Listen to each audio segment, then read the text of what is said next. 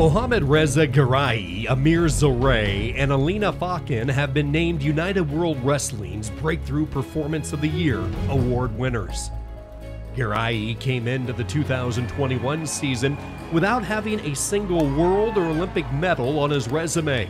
The 25-year-old, known as the Iceman, defied all expectations and claimed Olympic gold in Tokyo and closed out his improbable 2021 campaign with a world title run in Oslo.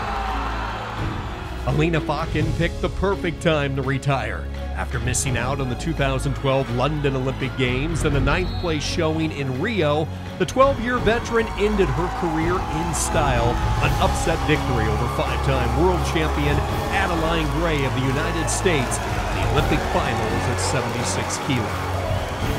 20-year-old Amir ZARE had a colossal year.